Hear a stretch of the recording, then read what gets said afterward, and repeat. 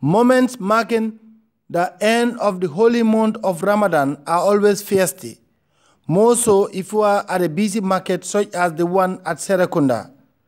As if the traffic is not enough, various people walk briskly in their bid to buy or sell items.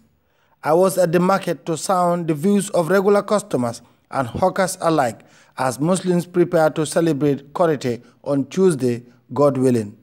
Well, even though the Ramadan is still on, the mood here at the Serekunda market is a festive one. People are celebrating, even though they know there are a lot of things to buy and a lot of things to look for here at this busy market. Famara Chati is one of many hawkers capitalizing on last-minute sales to make some money. It is not easy, says this young man, with a strong faith in God. We thank God that the market is good. Indeed, I am truly happy with the way the market is awash with all sorts of goods.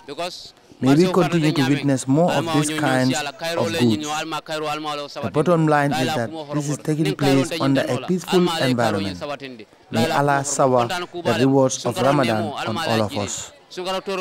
But it is not all that rosy when it comes to sales and cutting last-minute deals. Heated moments are usually recorded outside business.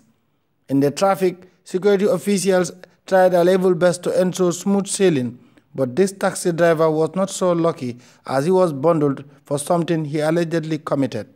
The market is awash with all sorts of goods. The women have their own share of items to sell. Mariama Mansare called for patience as shoppers make frantic search for whatever they wish to buy. A Sierra Leonean by nationality, Mariama has an open mind about issues in life. So how are the sales? Alhamdulillah. For now, me, I buy my own business. I